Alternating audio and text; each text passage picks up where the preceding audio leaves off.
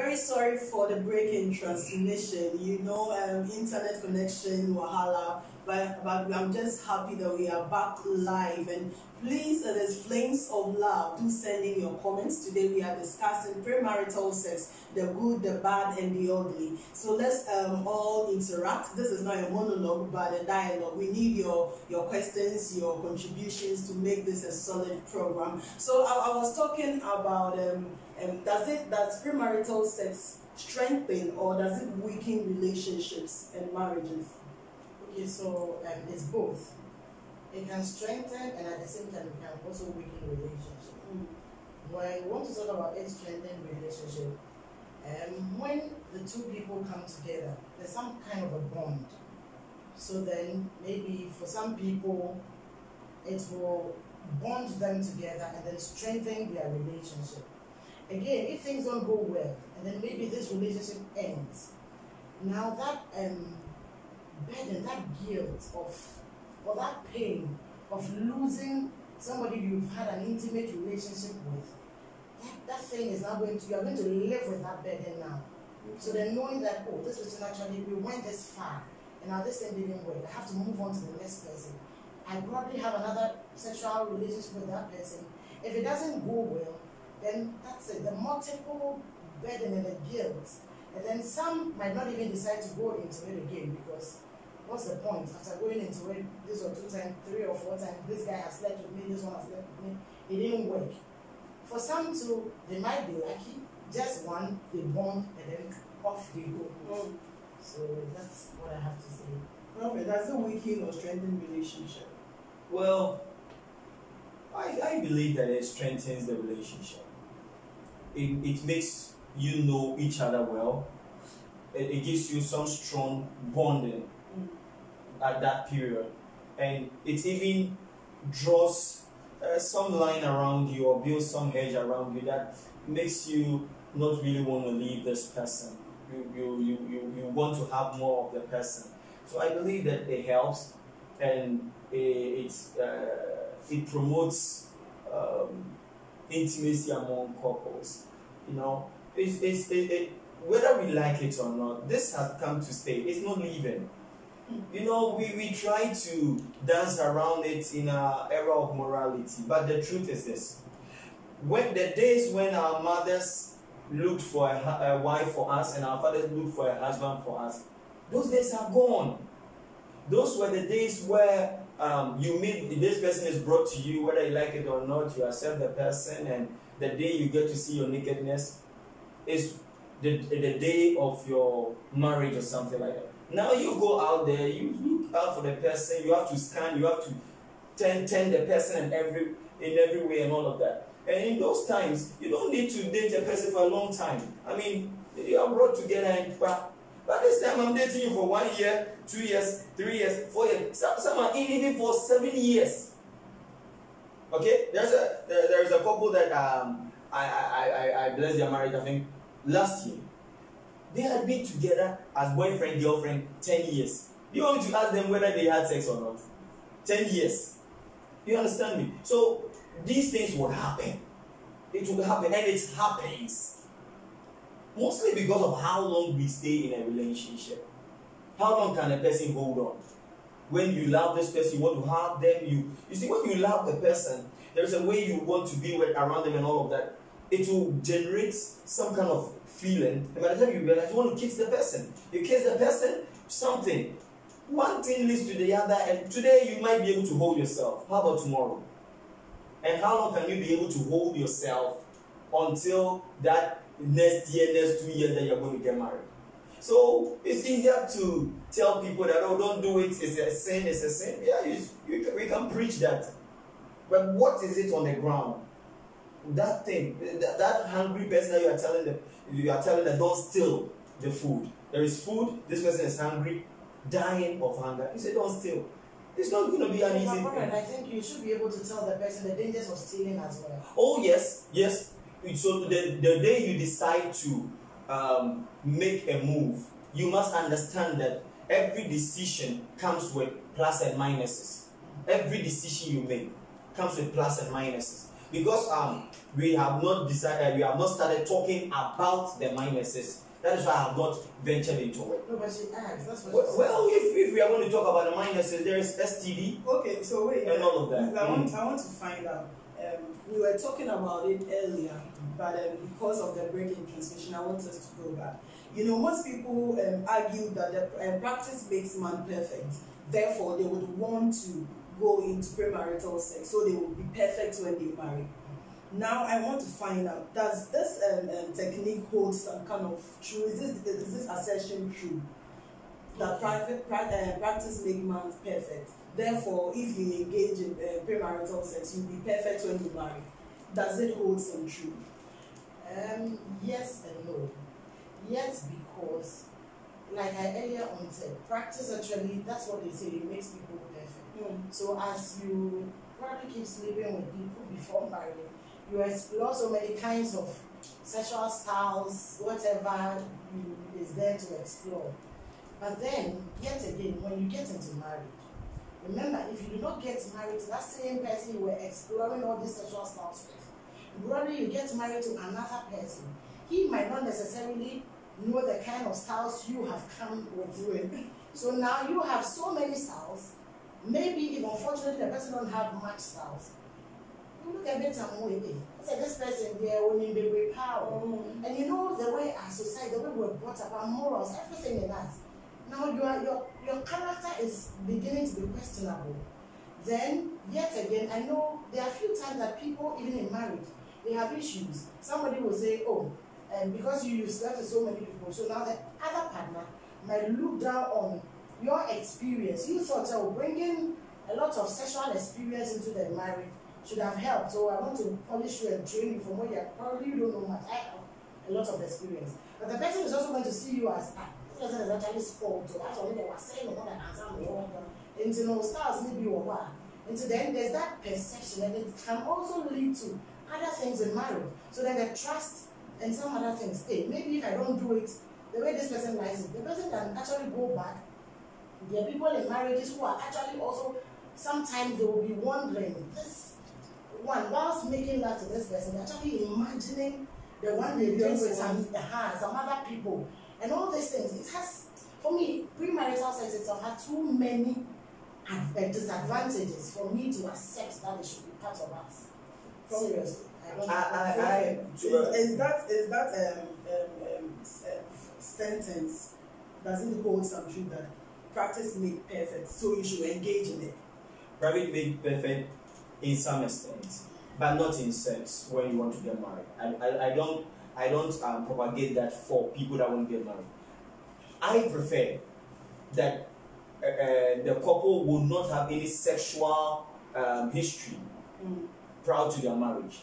Without, you don't have anything to compare it to. There will be no comparison.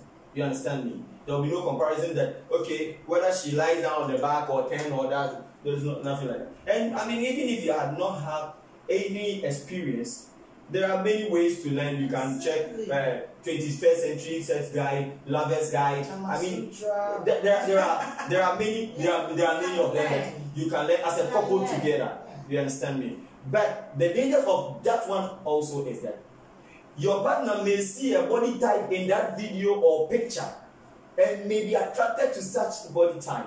So every way that you turn it, there are plus and minuses. You see, you might decide to watch 21st century sex guide. Then in that video, there is a guy who has a particular body shape that may attract your wife.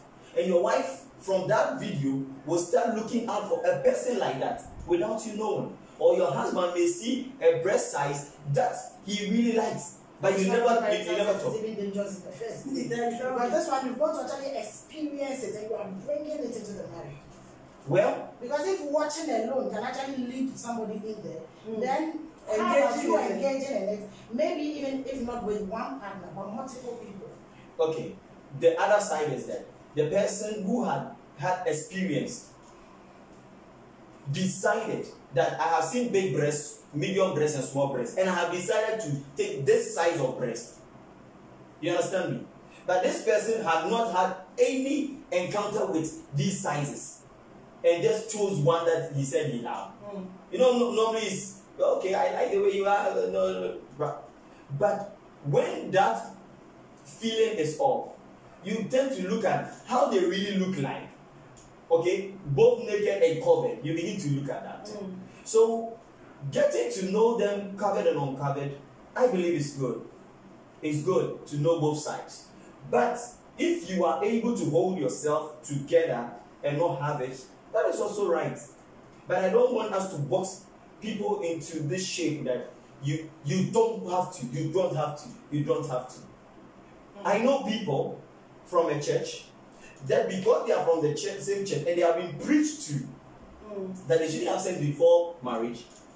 This is pretending to be that faithful person because you are the one I want to marry, but I can't even propose sex to you because of our background. And he is having sex with a lady outside. And truth be told, he said, I don't have any feelings for her as feeling as in the context of love. I just want to have sex, but I can't have it with this person because the moment I mention it, the way the person will respond with judgment, how the person will be very judgmental. I can say, you may say that this is trivial, but you have not been there, so you will not understand. This is happening.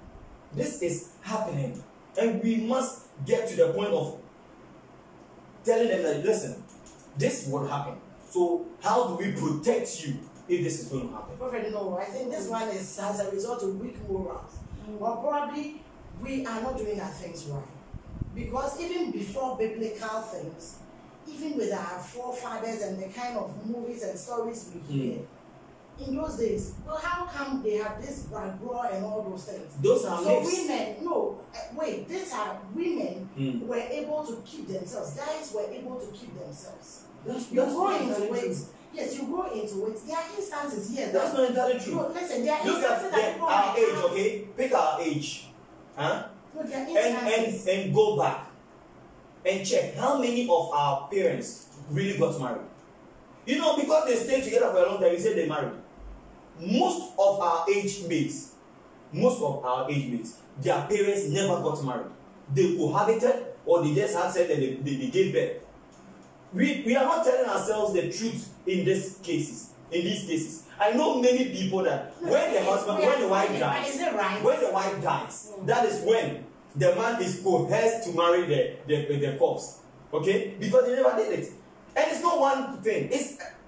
Most people, they are living together as a couple, but they were not married. But they preach it to us as if they were married before. Okay. It was not right. That is the point. But I'm not saying we should not make it seem as if the current generation is worse. They copied it from the previous generation. And that is what we need to understand. We must not make it feel as if they were more morally upright than this time. Okay, so I understand your point very well. But I want to find out, is premarital, should it be an expression of love? Because if I love you, I should be able to wait. You say you can't wait. So is it the only prerequisite to show that you love me? And who even said sex is the only thing to show that we love you? Who said so? That shouldn't be the case. And it all boils down to our values. As a society, what are our values? Okay, so the thing is, in the first place, why are we saying premarital sex? It's not good.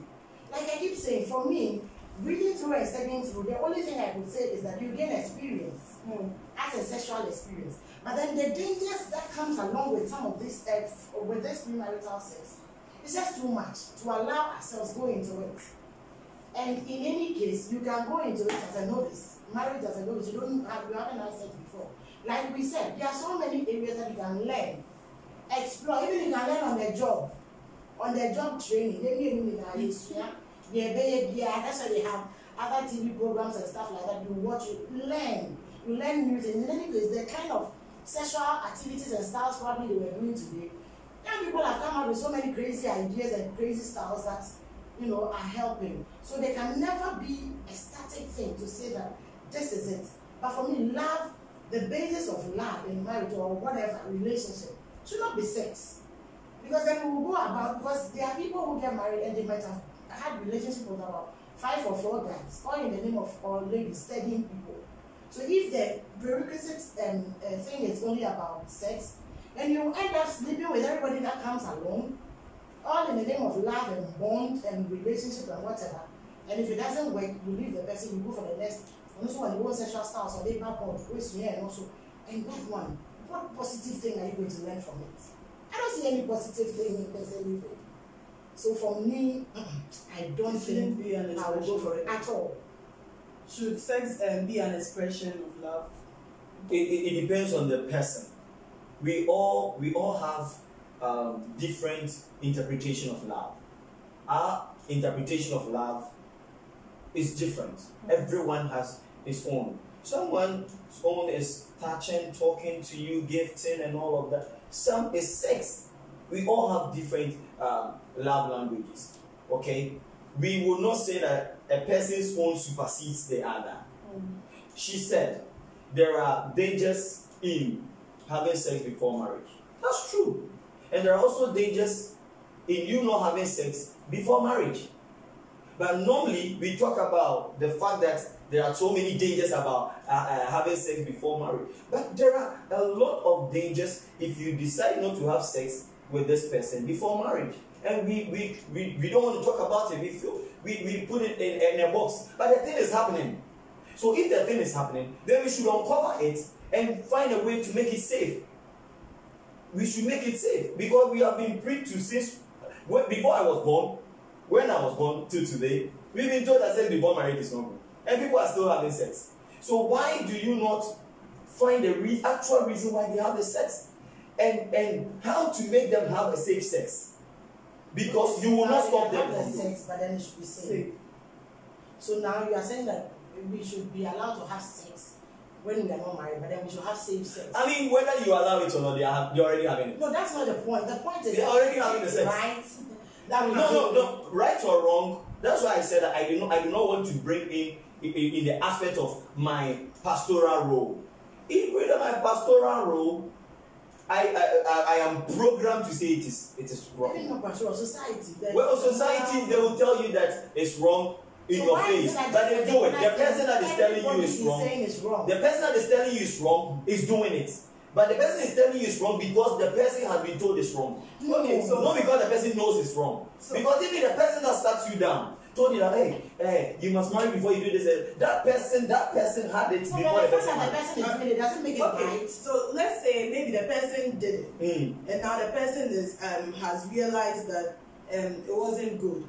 So the person, with his or her experience, is trying to educate or the person from engaging in it. Okay, so what about that one? They are just telling you what they were told and not the truth, because they can't tell you the truth that go and do it. No mother, no father, no uncle, no sister would openly tell you that do it. They won't tell you. But the truth is that they did it. They are telling you don't do it because they were told not to do it because the society frowns on it, but not necessarily because they really think it's a bad thing. They know it. No. So, Prophet, are you saying this premarital sex thing? It's not a bad thing, but then it is society and then church thing that is actually making us to say it's a bad thing. Rather, we should advocate that people should do it, but then they should do it safely. No, I will not advocate that they should do it. What I'm saying is that we should highlight the plus and minuses. We should not highlight only the minuses, because from day one, everything about it has been the negative. We tell them when you go and do it, you get pregnant. When you go and do it, your friend is saying you would get AIDS, you get this. And when the child does it, and the child didn't get AIDS, they didn't get pregnant because there is a female condom, there is a male condom, there is a morning after pill, and there is your friend is saying birth control pills, and the child doesn't get pregnant, they will begin to think that what you are telling them is not true. No, that is how you are educating them. You see, that is how we are educating them that this is it. When you start premarital sex, I have a young daughter who is now 13 years. I'm a mother. There's no way I'll call my daughter and tell her, have premarital sex. Because you'll be very experienced and you know this kind of styles. No parent will do that. You listen to me, not because Probably I didn't do it, so I will not tell it to you. I did it, and if I'm advising a child or I'm advising somebody about something, it should be something that one, me myself, probably have actually studied it and I've realized that I deal with and I'm weighing the good and the bad. I think say positive, no, a dose also say negative, so you can actually go into it.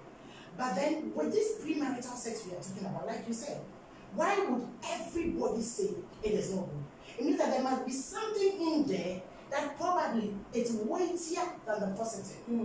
So let's say the positive, for me, like I keep saying, what I see is you have experience getting into marriage, probably if your partner doesn't know anything, who came along with a lot of sexual styles and probably skills in sex because you have had it. And now you are coming to probably teach him or her and then you guys will move on. And again, like you are saying, you can have the unplanned pregnancies, you can have the STDs. Then if there are breakups, probably the person doesn't marry you, now you are born together, you love the person so much, you've been having all the sexual styles, and the person for some reason thinks, oh, my breath, let me go in for the next person. That pain of you losing that person is also there. Now you've also gone into marriage with all these skills and stuff that you have. Now your partner also thinks, hey, this person, concerning this thing for my liking, but I can on the normal day, it should have been a blast because you came with some kind of a sexual advantage. But the person feels that, hey, now they want class house here waiting at training. And probably if you also didn't keep on, say, oh, maybe I've had multiple relationships, you know, I went through a lot, or I've been sleeping with this person and that person, and unfortunately you are now in, and you've come to marry me. Already, you know, my mind is, only we had. But why do we say that? Oh, people do. People do. Maybe just for you to know, so I love you too much, you know. Oh, I've gone through a lot. You know, the kind of guys have used me. You don't know, people do. Really? Like, hey, when they are in so cloud nine in some elements. Exactly. Okay, so now I want to find out. Generally, you know, me, I don't think this premarital thing,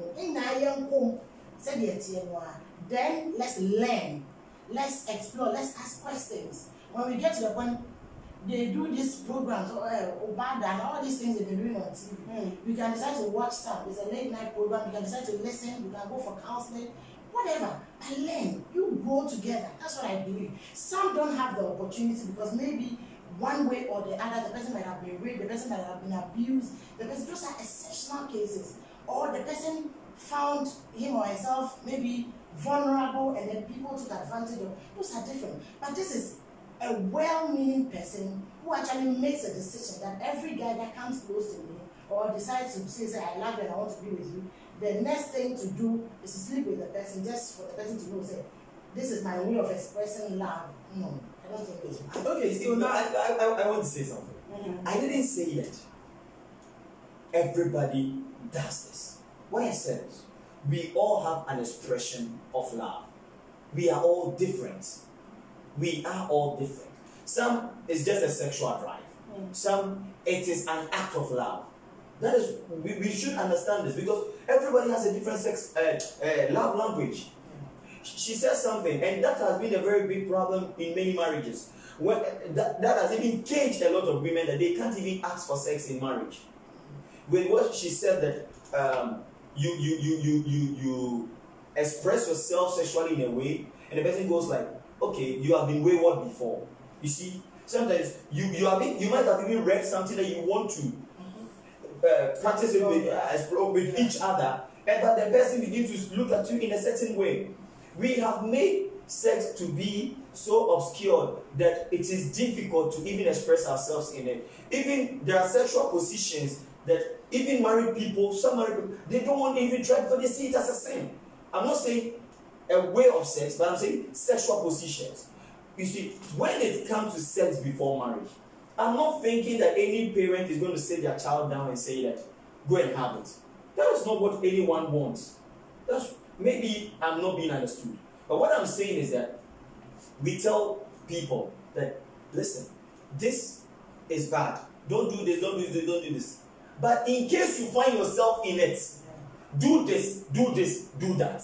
That is what I'm talking about. Okay, so you are not for it, But you are saying in case someone engages in it, or go and do it, or finds him or herself. Yes. Like I said, there are but not normally. My problem has been that normally we just tell them it's not good, don't go. If you do it, this will happen. This will. Then we leave that side. Some form of condemnation. Condemnation. We don't tell them that okay, this is not good. You might get pregnant. Maybe you go and do an abortion, it will affect your womb, blah blah blah. You tell them all these things, okay? Then you tell them the other side that listen, my child, in case you do it, or in case you want to do it, even though I don't want you to do it, looking at all these dangers, in case you want to do it, this is the safe way to do it. We must present them with the plus and minuses. There is a way to scare people. You can raise the negative very high. But I'm not saying that you shouldn't or you should push them to do it. No, but you should also let them know how to be safe in case they run into it. But when it comes to sex, it's a different ball game. It's not only about the, let's say, the pregnancies, the abortions, and all that. There's some kind of emotional attached to it. So even in going to advise somebody who is not married to go into it in the first place, it's a bit dangerous. No, you will not tell the person. You see, that maybe I'm not coming. No, I understand what you're saying, but don't tell the person to go into it. All I'm but saying is draw a picture for the person. Whatever we are looking at, when it comes to premarital sex, sex for me is giving your all. Because what is there again to see after you have seen it all? So for somebody that you are not married to, and I want to advise you that, yeah, I've told you all about the negative side. Now I want to look at the positive side. If you ask me, I'll tell you, say, look, my child, the only positive thing I can tell you about premarital sex is you get a lot of sexual experience, rich sexual experience for yourself. I don't know what you're going to use that for any. Maybe you carry it into your marriage. If by the grace of God, you find a man who also has another rich sexual experience, and then you go for but if you are not fortunate, and then you find somebody who is not so rich with your experience and your mouth or whatever leads you to go and say, oh, I've been fortunate to be sleeping with so many guys who I have experience. You were experienced from day one. There's a problem. Okay, so now once you are talking about marriage, I want us to talk about marriage. How does it affect marriages? When the person has already engaged in premarital sex, how does it affect it when you get married? Yeah, like we are saying, in getting married, remember, like I said, sex also comes with some kind of a bond. So if I have engaged in premarital sex, maybe 1, 2, 3 partners, I've been able to bond somehow with them. I'm married to this guy. There's a likelihood that when I'm actually having sex with this person, my mind might be on and then it's a understand. And I wake up, I mean, feel it. It's just a could you mammy a feeling? You can wake up, you're boring. You know, and I mean, you wake up, we're too rigid. Like, yeah, we got experience, you know. So that for me, it's one problem. Because then, because you've had experiences, you are bringing your experience here. But this person might not be doing it the way you've liked it or you've enjoyed it before. Then there's going to be a problem. Number 2, apart from everything, the person might, if the person also finds out that, oh, my partner has so much experiences and other things, some of them can even, as a, what the baker said here, a time is going to come, I didn't put and say, there should be an issue, no, I know for so only when you my into the house say, and therefore one up jail. And now we get a better, yeah. If you think I'm not doing it well, then go to the other person. Until there's going to be problems. Then you yourself too. Probably you didn't like some of the experiences you've had before. You are living with that guilt, that burden in your marriage. So you are not happy. You are not happy. And it can also lead to cheating. Because if you think, say, we won't need here, you might be married and then you might go back to whoever is doing it well, and then you'll be getting it from there. Because again, away on them to the level are open, and you might not also be able to open up to say, so I want you to do it to this level for me for whatever reasons. So then you have to be going back to whoever. And I think that can also affect your marriage. How does But premarital positively, you come in with an experience which you can make share. so how does premarital sex affect the marriage? What she said earlier,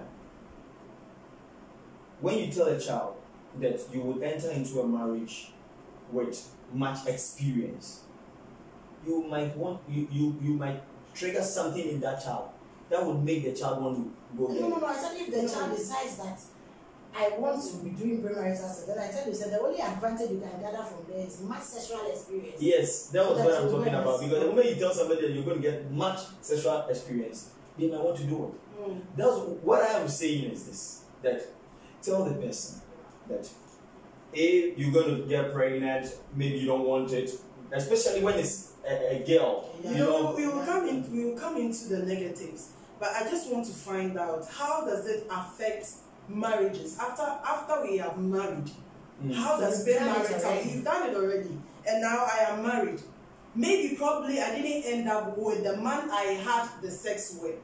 I ended up with another person, a new person. How is it going to affect that relationship, the marriage? She says something, and she said that to me, I'm quoting it. She said, "To me, sex is everything." You see, but there are people that sex is nothing for them.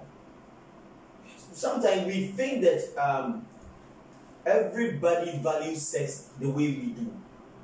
We are all not the same. There are those that they can have sex with you right now. There is no, when they see you, there is nothing. There is no feeling, no strings. And there are those that they will never be able to detach themselves away from you emotionally until they die. We are all not the same. That is my point. To those who cannot detach themselves, it becomes a problem for them when they marry.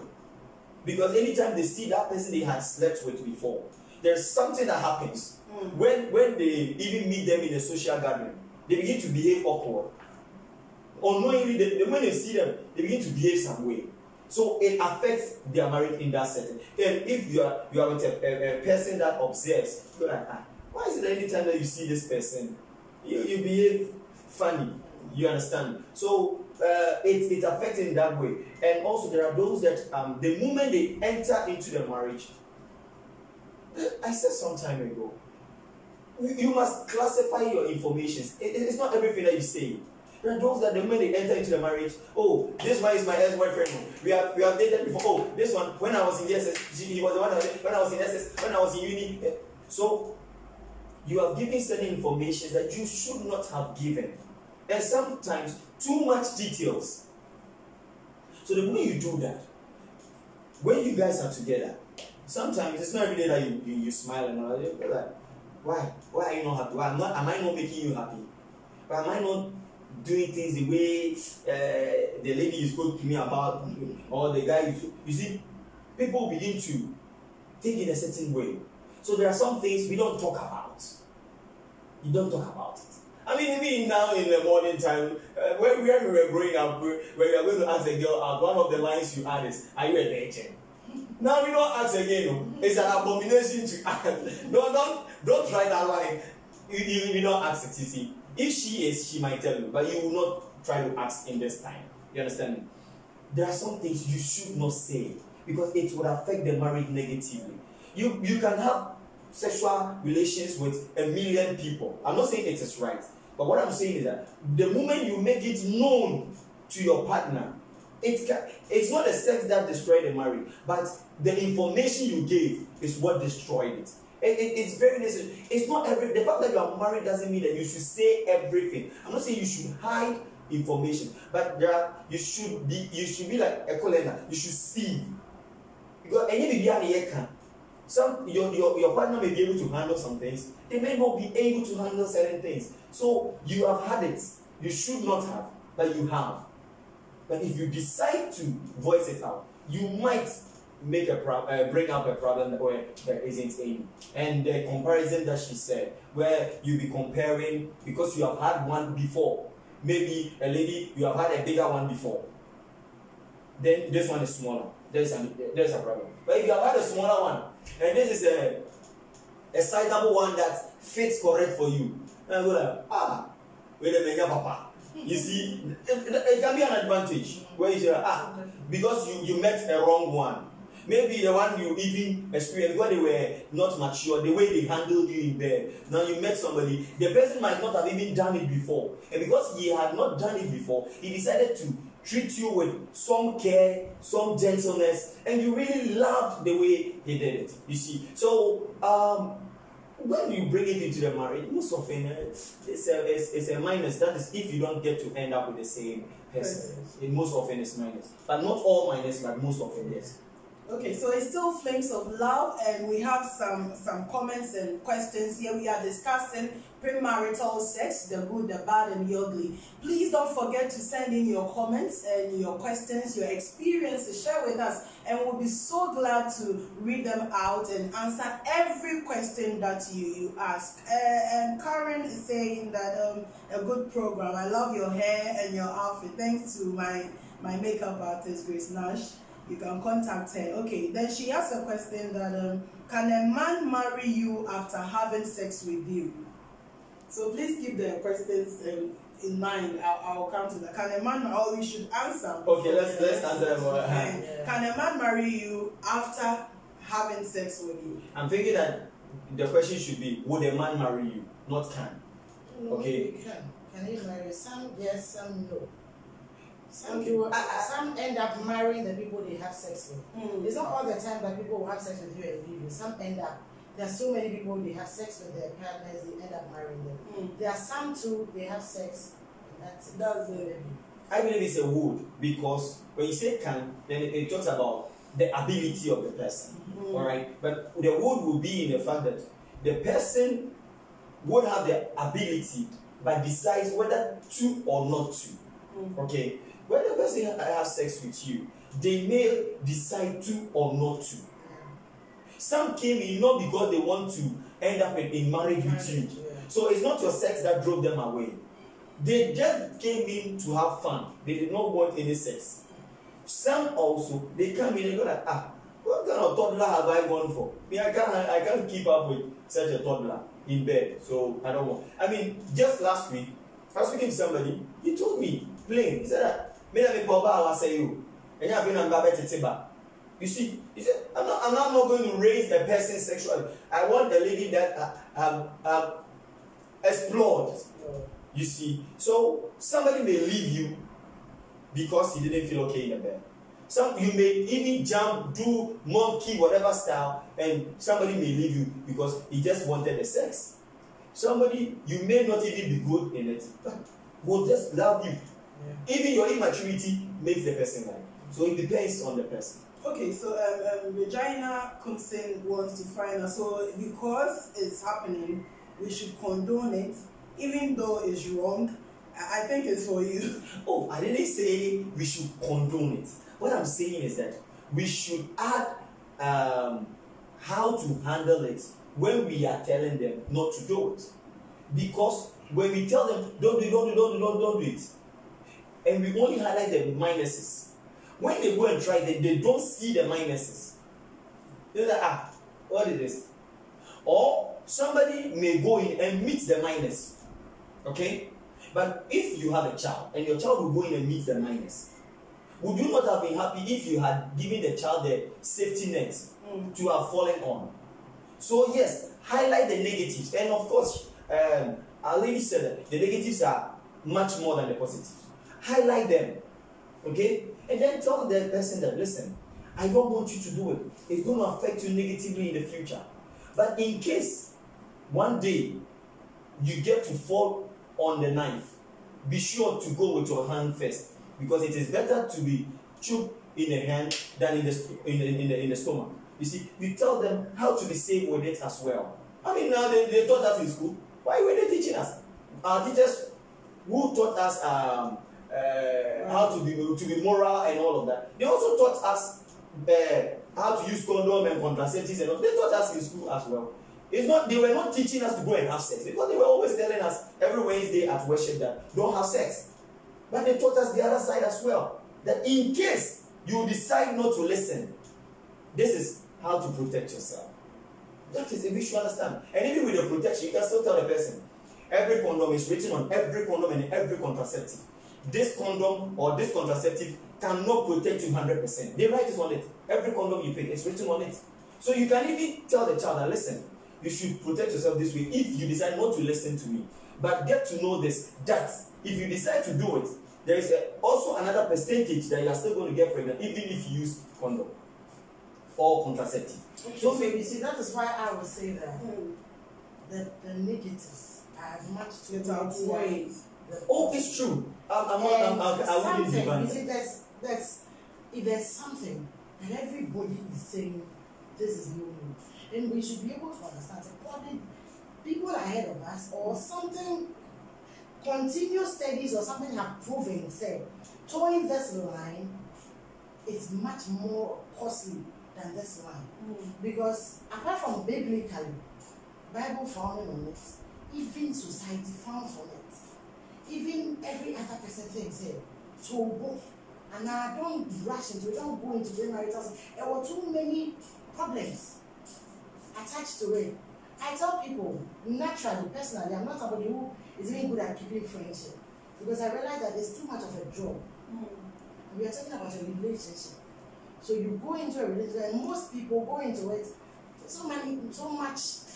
The whole thing is about feelings. And we don't understand that it comes with a whole lot of work. Then you add the sex to it, which has its own emotional and everything. And aside that, the person who created it, even in the first place, decided, say, it should be between a husband and a wife. The person that created a man and a woman. They were only two persons. Whether they were married or not, it was not said. They were said the man and the woman. So you see, that is why I do not want to bring in the religious aspect, because you have people who also bring other points and say that there was not this, there was that. That is why anytime that I'm talking about these things, yes, because fruitful and multiplying, marriage does not cause it, because I can be fruitful with you but not be married to you.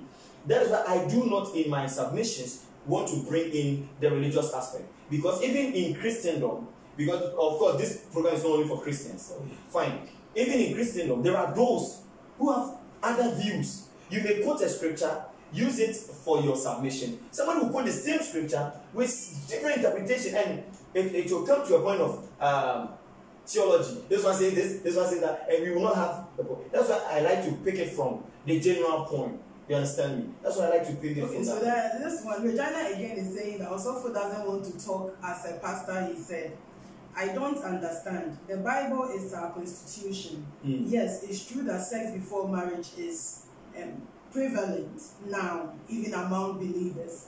This does not make it right. We should be talking about how to teach our young ones the right thing, even in these dark times. So that's what is a contribution.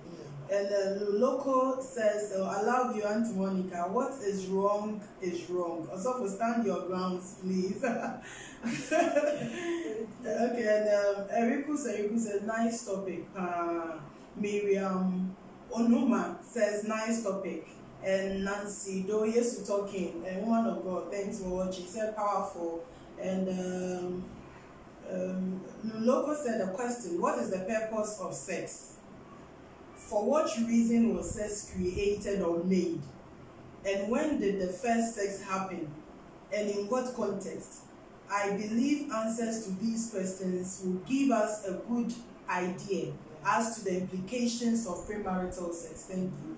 So we should go into so we have to go. All right. Now, the first couple, man, woman. Okay? Man, woman. But in the book of Genesis, you see, the Bible was clear. He woke up, he said that this is the bone of my bone, the flesh of my flesh. Okay? He never said this is my wife. He said, I'll call her woman. Okay? There was no marriage said. There wasn't anything of that sort. So you cannot bring it down to marriage and say that it was marriage. You see, if you want me to talk like how we are programmed to talk, I will talk like that, and you will clap for me. I will tickle your fantasy, and you will like me. because I will speak the way a religious person is supposed to speak, and you will like me. But this is something that we need to understand, that there is nothing in Scripture that said clearly, depending on your interpretation of Scripture, that said that sex before marriage is not right. I'm yet to see when David slept with Uriah's wife. When the Lord came, the Lord did not condemn David that he slept with somebody. The concern was he slept with somebody's wife. And the Lord said, if you wanted more women, I would have given them to you. Why sleep with Uriah's wife? David had concubines, but he was the man after God's heart, and the Lord never condemned him of it. You understand me? Many would want to quote Corinthians with fornication. And fornication, from the what do you call it? From its etymology and all of that. I mean, it's something that I do not want to enter into. So he said, she's asking, what's the purpose of sex? The purpose of sex is for entertainment and procreation. Yeah. And you also agree. Yeah. Okay. Then her second question: for what reason was sex created or made? For entertainment and procreation. Yes. Still, but just to add up to what Osofo said earlier on with the man and woman stuff. The Bible says that the Lord created everything too, and he realized that man was alone, and then he made him a helpmate. So, in the context of that, I want to believe that Adam and Eve was actually made for Adam as a Eve. Even if the Lord didn't mention that this is your wife, but then he said, this is the bone of my bone, not this is my girlfriend. Well, she looked like him. I mean, when I see a dog and I see a human, I know that this is my kind. So, this is my kind. They were made for each other. That time, like you said, they were the only two people. There were no options. That they married. There were no options. Or there was nothing like marriage, but then the Lord bond them together, brought them together. Let's see this way. And then the Lord asked them to, procreate, increase. Yeah. And then they should have fun with whatever sexual thing. Again, in the book of Hebrews, he also talks about the married bed being not defiled. Yes. So like the two people coming together, and then when they are married and they are having sex, there's no problem. No, when you are married, you should not bring another woman to sleep on that bed. When you bring another woman or another man on that bed or in that home, you have defiled the marriage bed. Yeah, but that's one. It's not defiled. He's trying to tell you that when the two of you make love on that bed, you have not defiled the bed. Oh, I am not getting your interpretation of it. Okay, I'm saying that the marital bed for the couple, you can't say that they have defiled the bed. But if I decide to have sex with my girlfriend, or if I have a girlfriend, and I decide to have sex with my girlfriend on this couch, I have not defiled the couch, have I? Yes, you have. In which way have I defiled the couch? Yes, and what are the implications? That will somebody sit on this couch and not go to heaven, or will somebody lose a blessing? No. Because when something is defiled, now I'm confused. You see, that's why I don't want it to be. Okay. We are not looking at it as I don't religious. want to- We are not looking religious at it thing. because it's not only Christians that There are are- watching. yes. I've seen Muslims commenting here, and we have traditionalist people following, and they are all watching. That is why from the onset I kept saying, apart from the spiritual thing which we put aside, even our society, morally, growing up, our parents will tell you, before you go in. Why were they telling us all that? So that time, they didn't even have much knowledge about Christianity or whatever. They will just tell you, say, take your time. Don't get into it earlier.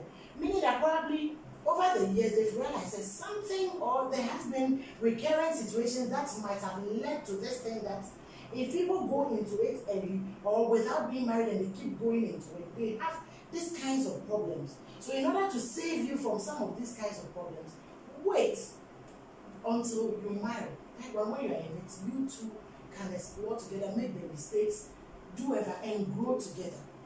So aside the spiritual things, I think that even our moral society frowns on this. Why? I mean, there might be something that might have happened previously or currently that it has gone on for people to understand. Say, this path, when we first one, and say then we it ends well for some people, but on the larger majority, say me so for me, I think that is why there's another. So want to contribute? What I want to say is, most of the things we teach people, we stand by, we talk about. They are traditions that have been passed on to us, and we have not scrutinized them. We have not subjected them to test. It was handed down to us, and we are handling it down to the next generation without scrutinizing it, without really opening it up. In fact, if you want to talk about sex before marriage and all of this, you realize that even from the Bible times to let's say our traditions and all of that, you realize that the whole thing, the frowning upon it, was not about the man, it was about the woman. You look, check through the Bible, you see, even the woman that was about to be stoned, the man was let go. It was the woman. So I'm telling you that there is something about this thing that is not only about the intercourse necessarily. Okay, we need to look at this in a broader perspective. How would you feel if your daughter marries a man who is an impotent because they never had sex? She didn't know. How would you feel? What would you say? Okay, what if your daughter, God forbid, okay, let me use something. What if somebody's daughter becomes that 1 out of 1,000, married to that person? What will we do? We will seek help. Because what else? I'm telling you that this case that I spoke to you about. Because then one, you know you are impotent, and then you came to marriage. You deceived me in the first place. But we are married. So, yes, we are married. But who says marriage is some kind of a prison? Okay. Oh, okay. You understand me? Because the same scriptures we are quoting, the Bible that we are quoting to back this, is the same Bible that is saying that don't divorce. So I love the person. The person is impotent. Let's go and seek help. Would you want your child to marry? My child didn't know. My child has got it. So that's why let's seek help. Yeah. And the help is telling you that this guy's something is Kojo talk. Yes, that's what I'm saying. So the help is saying, oh, I don't want any so what do you mean? That is it. Peaceful. Going your favorite ways will be against the same scripture that you are quoting to back the sex before marriage matter. That do not divorce. Would it not be? Do you think? Would it not be that? That's it. Because it's the Bible that is telling you. No, but then if you think, morally, so because if you are saying all this, then it means that what you are telling us is that it's okay to go into it and find out if the person is impotent or not. And I'm saying, look, with this point, back, we can have people, it shouldn't be a reason, an excuse to be having, then if not, if you have multiple relationships, you end up sleeping with all of them. How do you end up in a multiple relationship? That means you are confused. You're not confused. How would you be in a multiple relationship at the same time? You are confused. No, multiple at the same time. Okay, from one person to the other. And then it's okay, so what happened? And by the grace of God, I found somebody. That person too, and see whether the person is impotent. Maybe we should so talk I about end up finding out. How did you jump from this? And why were you giving it? No, not for relationship. That's different. The things that bring breakages in relationship is so broad. We are not going into it. But now we are centering on premarital sex. If to you personally, you believe that it is immoral, depending because of your background, that is okay. Which is background? Society itself. Yes, society differs. That is your society. That is how you were raised. Okay? No, but there is somebody watching us from America, Germany, other places, that they are very okay. In fact, if you have not had sex with a person after dating for 2 months, 3 months, it's rather odd. How about that one?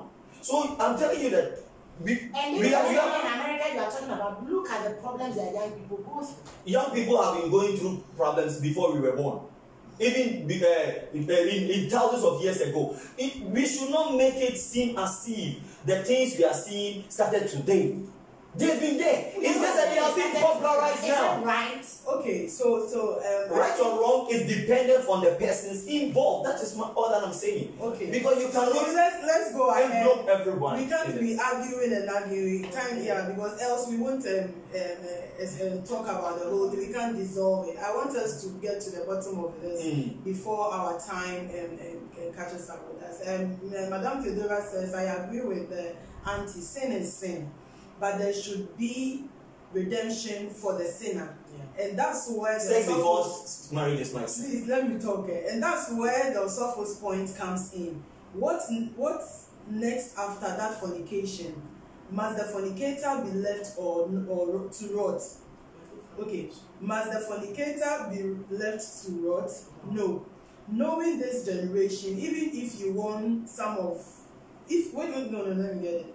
Knowing this generation, even if you want, some will still do it. Some will still do the do. Yeah. So there has to be education on that too. Okay, so it's a double-edged sword that she's throwing here. She said she agrees with Auntie Monica, but sin is sin, which is against the fact that we shouldn't talk about it, because you are saying though we should talk about it, but we shouldn't. We should talk about the disadvantages and advantages, everything. So that's why she's saying that we can't leave the person who has already engaged in it.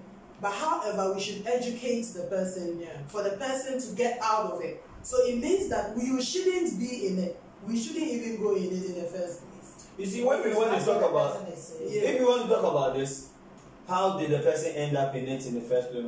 It's a whole thing, okay? But my point from the beginning has been that let's talk about the minuses and add the plus. If you don't want to talk about plus because of your child and you don't want the child to know, teach the child how to be safe around that thing. Because there are children or there are some people, no matter what, all the dangerous pictures you paint to them, they will get into it. So my point is that bring how they can protect themselves when they decide to enter into it. We should add it to it. And not only to say that it is wrong. We should add that side to it. That side is something that we have not been giving our children from the house, but they have been told in the school. And I'm telling you that in school, we are told that to prevent marriage, use condom, use contraceptives, there are pills, so that you don't even get pregnant for abortion to happen and all of those stuff. They are told in school. But when we come home, we don't want to talk about these things. We only talk about... I don't think that is it. Like I was saying, let me use my young daughter for you. Did your mother sit you down to tell her like about my young daughter, let me tell you, let's say she's in her teens now. So I told her, you will have your normal menstrual flow and all that. That means that if you sleep with a man, there's a possibility that you can get pregnant. And I asked her, see the way people have been eating this, do you know how we're bringing food to the man? No, this one, no, man, no, it's okay. Let me make it simple for you. If you decide to get pregnant today, I won't kill you. I love you, you are my daughter. Now you are pregnant. If you are fortunate and then you are able to find whoever impregnated you, the only thing is that the person must take care of you. So you know what to do. You'll be taking care of yourself and your own child. You have to think of feeding the baby, clothing the child, providing for the child to go to school. Hey, mommy, how can I do all this? I say, hey, that means you are not ready. So because you can't do all this once, and there are other more things which probably for the sake of time you can't do it. That is why you have no business going into premarital sex now. But it doesn't mean you can't have male friends. Have male friends. Learn all that you can learn. You know about the contraceptives that can prevent you from this and that and that. You are not condemning the child. You are not saying you are not teaching them, but then we must let them know that this path itself has too many complications. If you are not ready for it, just stay away from it. And then focus so that when you get into marriage, because remember, marriage itself and the sex that we are talking about, even in marriage, has its own problems. It's not as if say in marriage it is perfect. It has its own problems to deal with. So let us all understand from the beginning that we are not saying say it is like you are the evil demon just because you want to have premarital sex. But because of the problems that are associated with it, you might not be ready to handle. Stay away from it. Just have your male friends, your female friends, or your female whatever, girlfriends or whatever. Learn from each other, be happy, explore everything. But then this particular one, wait, because it has too many complications. And once you even enter into marriage, it's not like it has ended there. It comes along with other problems. So that when you learn rather and you get in the both of you can learn together, make the mistakes together, correct yourselves together, and then you flow together. Rather than starting it now, having all the burdens and the complications which you can't even handle, getting into marriage and adding up will be like a double problem, and it will be too much for you. You can't handle. That's the thing. Okay, so Loco is saying that, please, I believe the first sex happened in the context of marriage, And Genesis 2:23-25. The Bible made mention of the woman being his wife before sex, and he knew his wife. Genesis 4:1. So that's I will not enter into theology. I have said that if I come here as a pastor, there are people that would also not be okay watching because of maybe their religious background. So when I come here, the reason why I said I am not talking as like a pastor is not because I decide not to be a pastor, but I decide to be a counselor on the set than a pastor. Because we have people from different backgrounds, different religions, different settings watching. Okay, marriage in Christendom is different from marriage in maybe Hindu, different from marriage in Islam, Shinto, and all of that. But there are certain things that are underlying currents in all of them. That is why I like to go that way. Because if I want to stick to Bible, I said, if I want to breathe that is a sin, you clap for me. If I want to breathe that is not a sin, you clap for me. I understand grace, and I understand the condemnation message. People, so let's teach them the right thing is that you cannot in any way say that blanket is not good or it's not. You see, she spoke in the context of a teenager. So there's a way you speak to a teenager about it. And there's a way you speak to a now adult and a very, in quotes, grown adult or something. Do you understand me? Every context and how you present it. That is why I said from the beginning that it is dependent on the persons involved. That's why I don't want us to say it is wrong outright or it is right outright.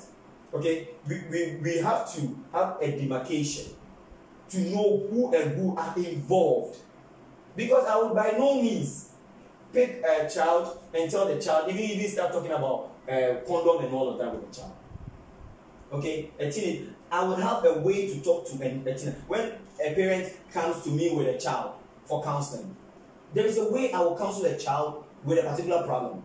If that same problem, when a different set of person from a different background comes, I will have a way to talk to that person. A child that had lived in East Legon, in fact, East Legon, was a Somali war, and then we I'm talking about, when we say East Legon, we have a mindset. Now, and a child that has lived in, let's say, some either Zongo, Choco, or some place. We know these. We are not demeaning it. We are only saying it because we know it. We know how these settings are. Those two children facing the same problem, you can't counsel them with the same lines. No, their background, their settings are different. So you have a way of talking to each of them. Maybe it's like a child living in 5-bedroom house. You tell them when these things happen, just go to your room and listen to music. When did they or any mama, any papa, any uncle, any penny? I mean, there are like 10 people in a single room. Where would the child go? You see, so when you are talking to people, you talk to them based on their background. For me, I believe that we have values. Okay. Right from the onset, whatever values we train people with, they live with it. Yes, as they are going, there might be diversions, people can fall along the line, there might be mistakes. We are not saying 100%, this is what we've been taught, so we go by it.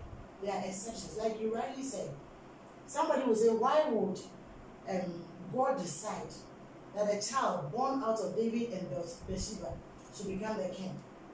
That marriage in itself is questionable. Yeah, but all I'm saying is that when it comes to premarital sex, I think that from the onset, we have basic values as a people. We have basic values. And apart from biblically, I even tell my children, look, even if the Bible is not there, to tell you that I shall not steal. If you take somebody's thing that does not belong to you, mob action is there. Will lynch you to death. And when they're biblical, but will be very simple. Or you can go to prison because the laws of the land too does not allow you to do. So Bible even aside, as a people we have common values. And growing up, we are being nurtured by some of these values. So what we tell ourselves or what we train ourselves with from the onset, that's what we go with. And yes, along the line, some children will fall off.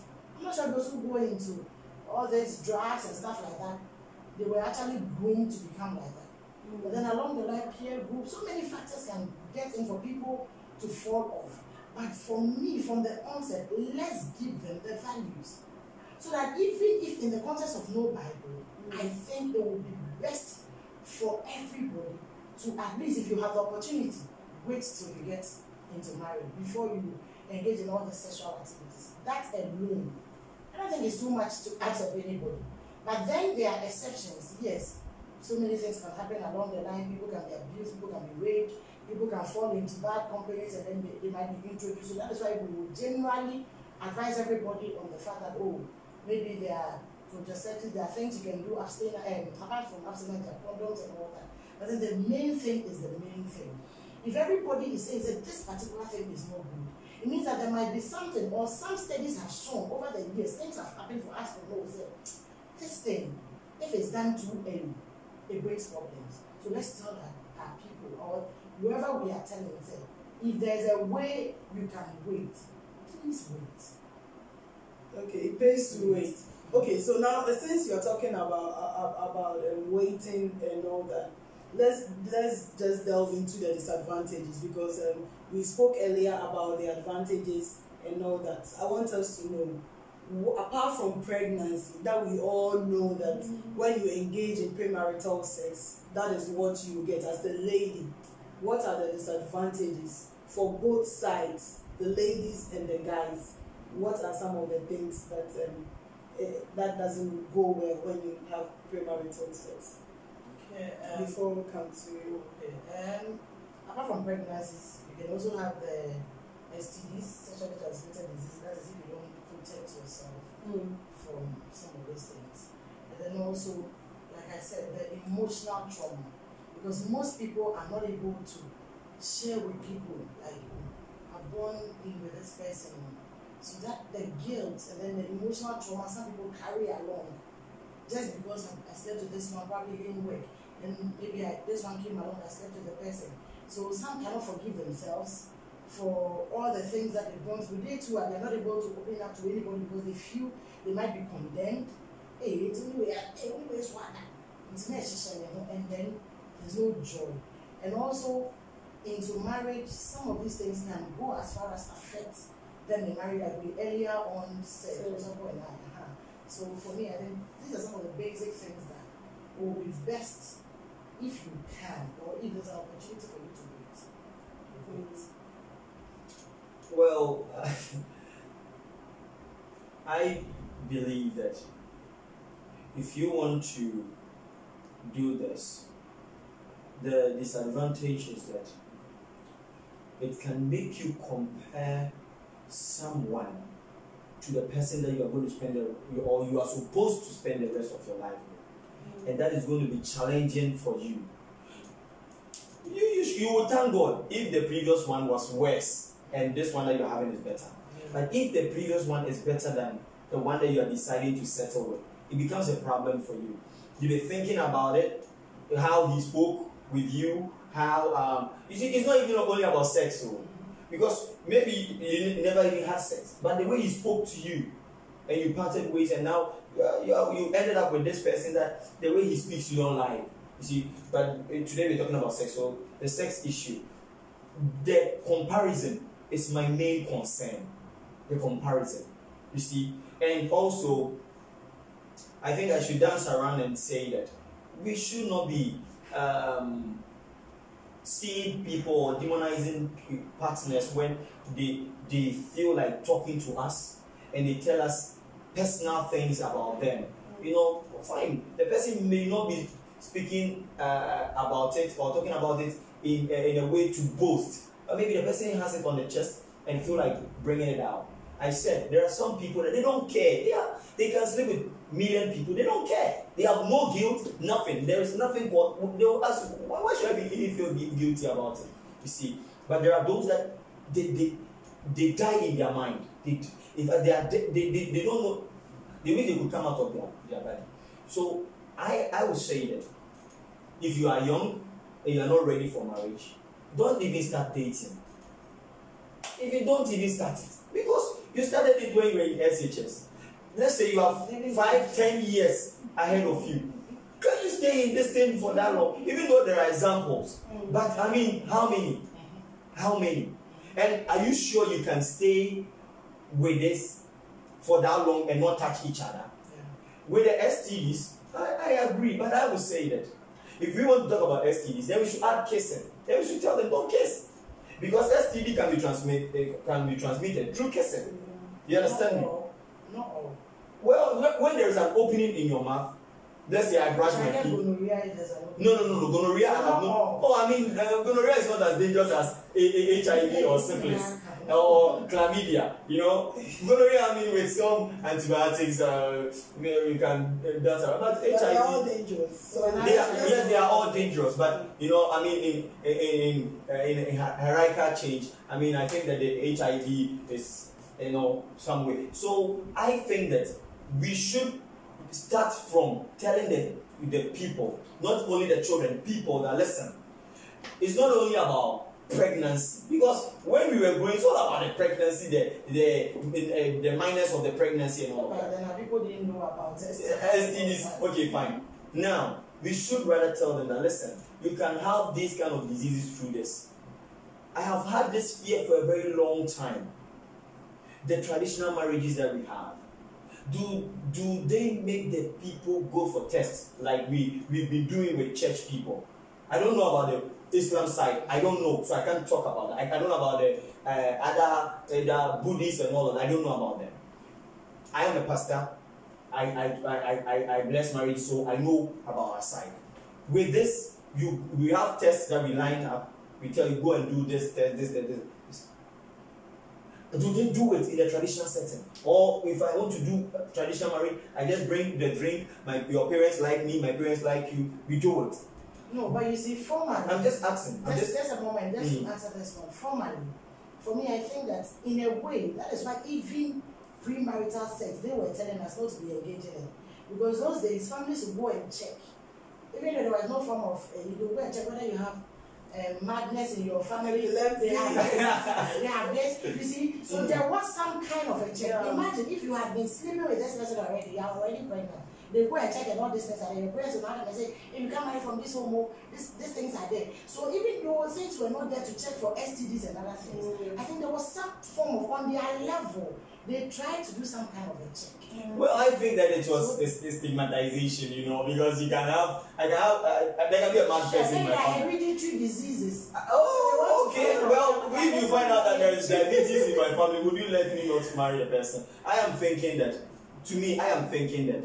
I mean, this thing that I said is my concern. No, big concern. We will talk about it some other time. Yeah, but let's deal with the disadvantages. I will just tell you that if you are not ready for marriage, don't even start the dating. Because if you stay in for long, the tendency to have the sex will be very high. Very, very high. And the temptation thereof is difficult. So if you are not ready to get married, or you are not in the age that you think that at this time I am ready to mingle and get married, don't start the whole show. In fact, don't start the whole show. Because a lot of people have experienced what we call this disappointments, not because the people they met were necessarily bad, but because they were both immature.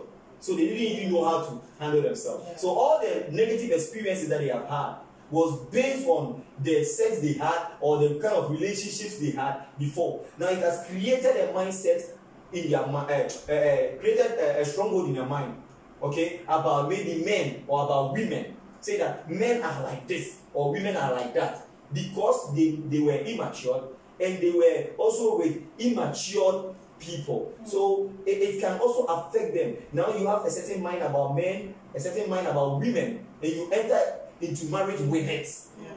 So this can really, really affect you. How you think of men, how you think of women. So I believe that grow, allow yourself to grow. Okay? Then when you even enter into it, even though you might not have been in a relationship before, you'll be much matured in your mind. And even when it comes to sex, with the ladies especially, just a sweet word will not let you open your legs. Because when you are younger, a lot of things entice you. You'll be intrigued by a lot of things. And the person may just say something, no, where be your name? But when you allow yourself to grow a bit, they'll say something and you're like, oh, no, I feel like my you see. So I think that if we allow ourselves to grow a bit, it can help us. And also this things. Add one, I think sexual satisfaction too, because then if you have multiple ones or you have premarital sex, then you get into marriage and you're not really getting what you want, then that satisfaction is not there. It's like and stop watching porn. Stop watching porn. Okay, so let me read. The person watching you should stop watching porn. Let me read because stuff so that we come for the final words. We've done an hour already. So Stella Isiedu says my house captain is talking sense. Auntie Monica, big ups to you. And Regina Kumsen is saying great discussion. Osofo has kind of clarified his stand. I like his closing remarks. However, most religion,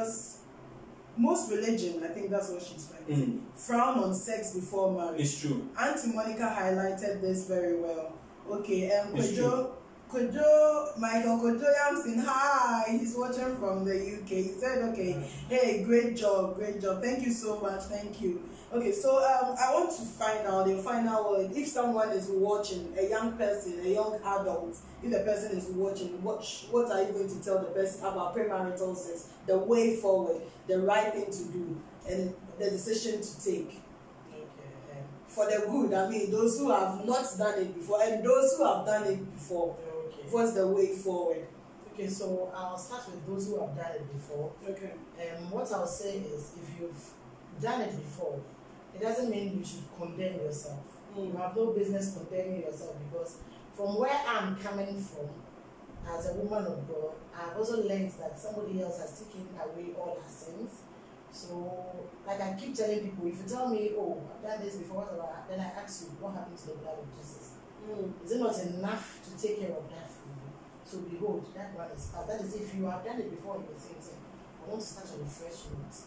Just understand that you are justified based on the finished work on the cross, not by your own works. And then moving forward, I'll say those who haven't done it before, they too, if there's a way that you can abstain. Because for me, the dangers are much more weightier on the positive side. So in order to save yourself so many things, because as a young person, probably you have school, you have work, you have so many things to learn and prepare yourself, get yourself ready to enter into marriage.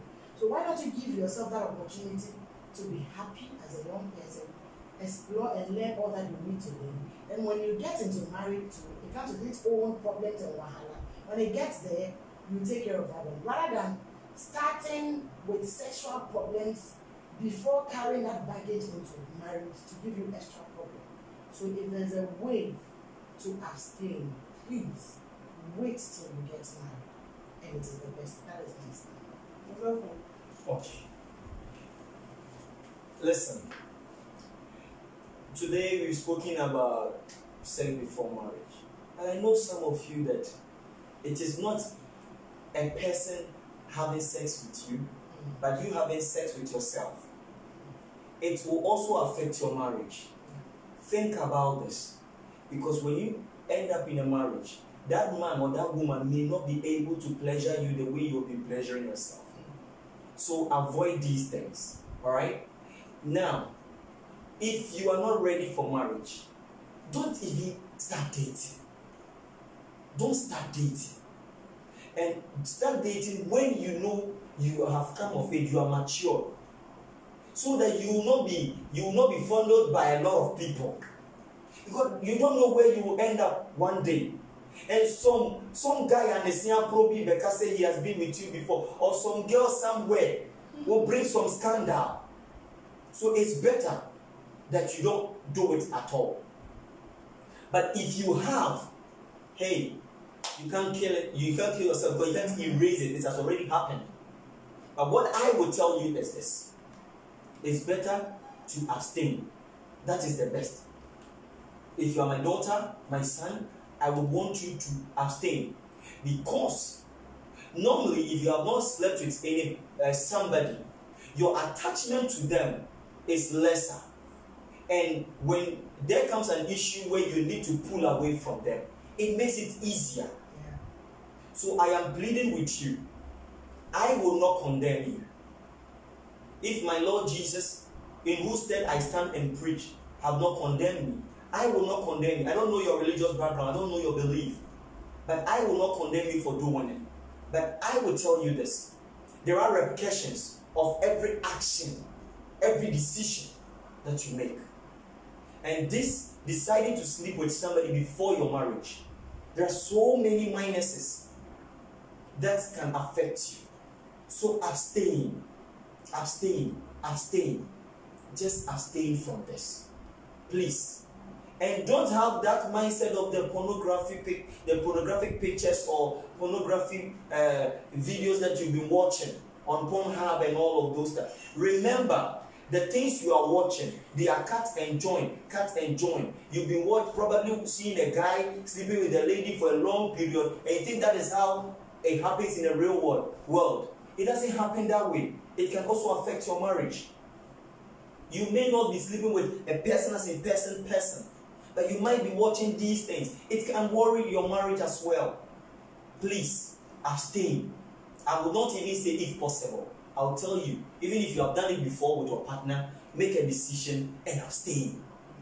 Because it can really, really affect you negatively. Hold yourself. Control yourself. Understand this. Sex doesn't keep marriage. Even though sex is an instrument in marriage, it's not sex that keeps it. Because you will not be having sex every day. And if you want to have sex or you want to give sex to your partner because you think that will make them faithful, let me tell you something. Sex or marriage is not even an antidote to fornication or infidelity. It's a decision you make. You make a decision that I don't want to do this. I want to stay faithful to my husband. I want to stay faithful to this person, whether they give me the sex or not. So make a decision. Don't live with fantasies and the movies you watch. Movies are written sometimes by experiences, some other times by people's fantasy. So don't watch certain movies and think that that is how the world is.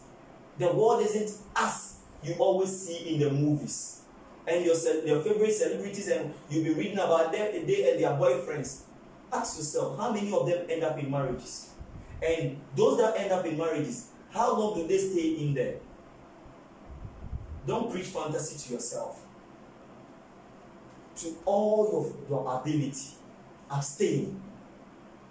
That's what Prophet Allah will tell you. Okay, thank you so much for having. I mean, I don't even know what to say. I thank you for coming, and I thank you also for coming. And always a pleasure.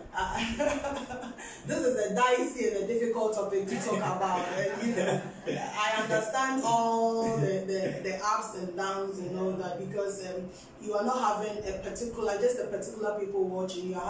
People are watching from diverse places, and you have to ensure that you touch on all these things. So you have really done well, and we will talk about it and talk about it and talk about it, because we want sanity in our homes, in our countries, and in our religious setting, in our traditional setting. We need people who have virtue. So it's been a great day, a great show, and an educative one for that matter. And at the end of the day, bear in mind that sex do not keep marriage. Yeah. Sex do not promise marriages. If someone is telling you that, okay, give me sex, let me sleep with you and marry, so that I will marry you, it is not true. Yeah. The person will sleep with you. Well, the person can decide to marry, but at the end of the day, the person is not going to marry you. If the person is giving you that condition before the person marries you, it means that the person doesn't love you, because love in itself is not all about sex. So you can't decide. You can decide on doing whatever you want to do, but at the end of the day, weigh the options. Look at the disadvantages as they have spoken about, apart from the pregnancy and the STDs and all that. Will you be happy with the partner you choose? After having a lot of sex previously, will you be happy? Will your partner be okay? let's all put this at the back of our mind. It's a place that we are all learning. We are not condemning anyone. Whether you have done it or not, there is always time. Once you are alive, you have life, there is hope. So let's all keep talking and dialoguing and educating ourselves about these things. And let's find a way to have a sanity in our homes and our houses. I thank you so much for watching. And my makeup and hair was done by Grace Nash, and so is my guest. She does weddings, makeup for weddings, hair for weddings, naming ceremony, dinner, anything that you need makeup and hair for, just contact her. And you can reach her on 0242 036095, 0242 036095. And I thank you so much, Karen and Achu, for designing our flyers for Flames of Love. God really bless you. And I thank you, Richiteria, for doing the production work. You do majority of the thing. Without you, you won't be on the set, you know. Thank you so much, and God bless you. And I thank you, Mr. Sadem, for your support. And I thank you, Auntie Monica, for making time. God really bless you. And thank you, Prophet, all the time you are here. And we can't just overlook it. God bless each and every one of you. And she is the CEO of Divinely Detailed Collection. Anything fabric, anything women and men dresses, she's into it. So if you need a fabric, you need a dress, a shirt for that occasion, you can contact her and she will be glad to serve you. Thank you so much for being with us, and do join us same time on Friday right here on Facebook on Flames of Love with me, Beatrice Sanaju. And have a blessed week and a fruitful week. Bye bye.